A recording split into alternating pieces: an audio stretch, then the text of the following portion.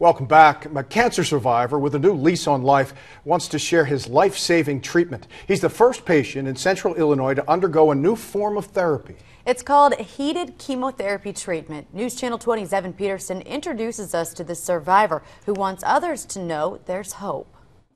Joseph Smith has done a lot in his life, and now at the age of 74, he can add cancer survivor to the list. Worked on bridges and Farm 30 and hospitals and just other buildings.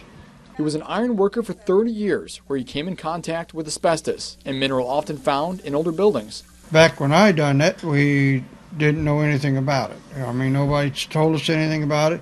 Same way in construction or as an iron worker. Decades later, he was diagnosed with stage 4 cancer. Given about 18 months to live, he sought medical treatment. Dr. Ganai told him about a new procedure, heated chemotherapy treatment. And what we do is a combination of surgery where we debulk the tumor to the point where we can't see it anymore, and then administer heated chemotherapy through a pump. Right into Joseph's abdomen, and after an 8-hour operation, it was done. Joe's wife, Linda, says since the procedure, she's looking at a new guy. I was very surprised because I read all the literature that they gave us, and quite frankly, the literature does not give you much hope. He's doing pretty good, though. Side by side with their 4 adopted children, the two prepared dinner, wearing bracelets with their new family's motto.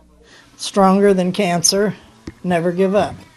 And we've never had him off since we got him. Even Joseph has one, a reminder of where he's been and all that he's overcome. They said it'd be probably a year and a half before I was back to where I was doing everything outside like I used to and everything, but I feel great.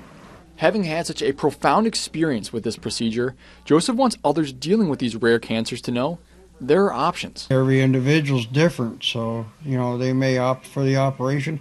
If they don't, they're fools, because it's a life-saving thing. Evan Peterson, News Channel 20 at 10. Since Joseph's operation back in October, 2 other people have undergone this procedure. All are reportedly doing very well. Dr. Ganai stressed while it has worked for them, the treatment doesn't work on all cancers. Those interested in the operation should talk to their doctor.